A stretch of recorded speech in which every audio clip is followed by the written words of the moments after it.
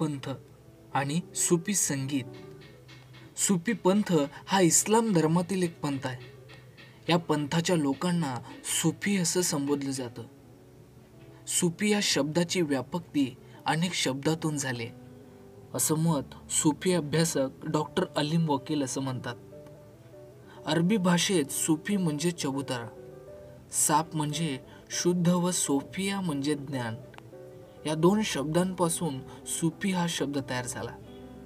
इस्लामची स्थापना झाल्यानंतर च्या काळात मदिन्यातील मशिदीसमोर वृक्षाखालच्या पारावर अर्थात चबुतऱ्यावर राहणारे व त्या चबुतऱ्यावर राहून तेथे बसून धर्माचा अभ्यास करणारे लोक म्हणजे सुफी, म्हणूनच त्यांना सुफी म्हणू लागले अशी पुस्ती डॉक्टर वकील जोडतात.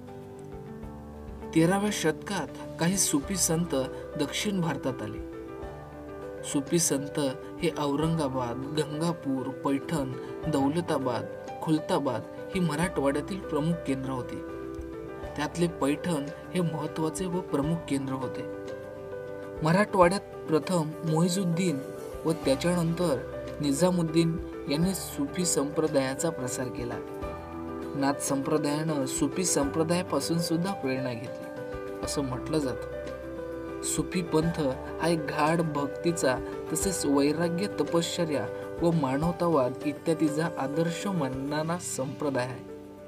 या पंथाच्या नावानं एक सुफी संगीत परंपरा निर्माण झाली. आजही भारत आणि पाकिस्तानमध्ये अनेक गायक हे सुफी संगीत गाताना दिसतात. असा हा सुफी पंथ आणि सुफी संगीत.